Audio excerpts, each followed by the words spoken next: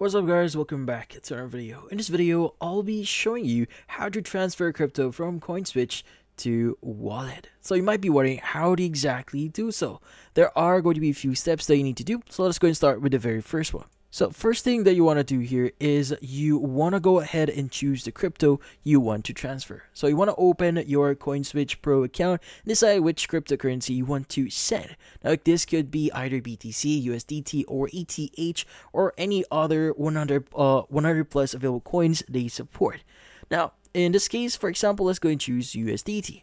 Now once you've selected the crypto, you need to click on the get address option. This gives you a deposit address, basically the wallet address where the funds are supposed to go. So just click on the little copy icon to copy the address. Now, from then on, you want to head over to your wallet or exchange you're transferring from. That could be Binance, MetaMask, Trust Wallet, or whatever else you're using.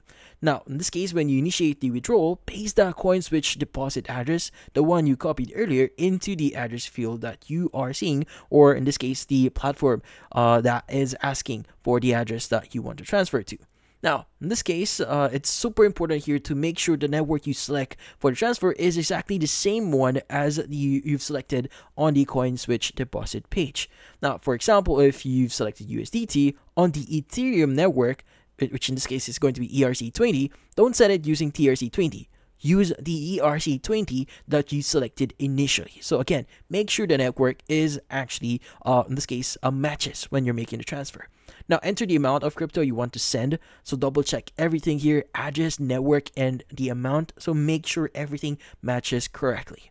Now, Coinswitch may ask you to upload proof of withdrawal here, like a screenshot or transaction ID. This is mostly for tracking purposes, especially if something goes wrong.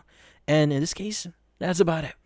So, if you found this video helpful, don't forget to leave a like or maybe subscribe to our channel. Thank you for watching.